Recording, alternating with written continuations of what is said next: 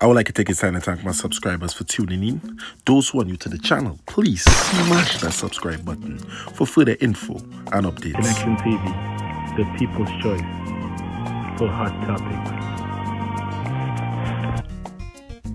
As you can see, we're going to be talking about political prisoner Alleyne. Attorney goes to court. Attorney Ramdeen is heading to the High Court tonight with an emergency application seeking the order of having Crime Watch host Alleyne discharged from the hospital. Alleyne was officially discharged after being hospitalized for 21 days, having tested positive for the C19. He was given his discharge documents. However, he was told that the Caribbean Public Health Agency made an error with his results and he can no longer leave. Alleyne claimed he was then locked in a ward. In a telephone interview with the Express yesterday, Alleyne said the move to keep him detained at the hospital came after he did a Facebook Live telling the people of Trinidad and Tobago that he was discharged and he was coming out to be the voice again. After I went live, that is when they realized there was a mistake in the test. I have all my discharge forms to leave here and they do not want me to leave. They are holding me against my will. They have locked the doors and they don't want me to leave, he said. Alleyne said he believed he never tested positive in the first place and it was an attempt to shut him up. He said after he returned from Miami in March, he interacted with his family members, even shared the same food with his relatives, and no family member contracted the disease. He said he got drenched in the rain and he had a cold and was cleared by his personal doctor. I was never positive. How come none of my family members, wife, son, sister that I shared my lunch with, all my cousins, the people in the bank, nobody in the bank got it. They shut down the bank to divert attention and say I caused the corona to spread. Up to this, nobody I interacted with got the coronavirus, he said. He said since being hospitalized, it was on Monday, he said, he started to get on. I was quiet. I didn't do nothing. It's only Monday I started to get on and say, this is political. It's only when they came back and told me the swab was negative. They came back today and told me the swab from yesterday was negative. Upon receiving my information, I was discharged, he said.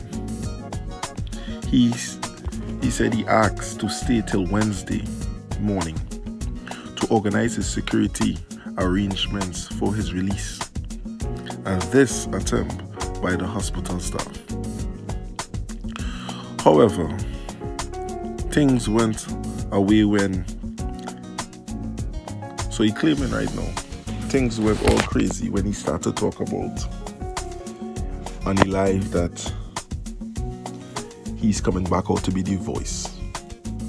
So people are trying to be, let me break this down a little bit. As you can see, there's a lot of craziness going on in Trinidad, and also people need to understand this is going on in America as well. That the government holds back on anybody that is speaking against what they are trying to spread out there. If all you notice, before this C19 hit Trinidad and Tobago, Alleyne was outside the country and he is now coming back into the country. And they know, seeing as he has a talk show and he has a voice and a platform, if what they're trying to spread as what's going on. If he believe it is fake, they believe that he would have spoken out and said, listen, people of Trinidad and Tobago, the government trying this and trying that. And the government didn't want that. They didn't want a voice out there. They want to tell people whatever they want to tell you. But as soon as you become a voice against the government and the crime, in the first place of all, you really notice this country, I hate to say it, is the government fighting against other people that is standing up for this country. It seems like the government want the crime to go on. Because if you are government and you see people coming to you and saying, police commissioner coming and saying we need to fix this country and we need to do this to get the crime down, and as a country you wouldn't even work with him to get the crime down, then that shows that you want the crime to continue. So as Ian Alleyne is a voice trying to shut down crime as well, they don't want that, because if you look, it's many times they arrested this man, it's many times they tried to hold this man, and now they try to say he spread the C-19 and all this. They're doing things to try to shut this man down. They try to get him out of the way by telling him he have it so that he had to detain himself. So during this matter, he wouldn't be outside to speak about anything. And the sad thing is, how much you bet when this pass over the C-19, then they go let him back out. And if you have to talk about anything, it will be late news. So people have to really watch what's going on in the country. The government themselves seems like they don't want the country to get better. Because if this man did a test twice and he's negative, his own personal doctor tell him he's good to go, who are you to now come and say he has it? And the man still not tested positive. They let the man out, let the man do his thing. But they don't want that. They notice that they don't want him as a voice. It seems like it's a sabotage because they discharge him on Monday, right? And he asked to stay back a little longer so he can arrange his security. You never know if they discharge him for somebody out there to be waiting to do what he need to do.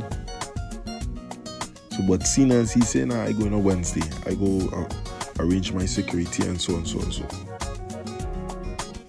They notice like, yo, this man is not that foolish, he's smart. And he's taking precautions well.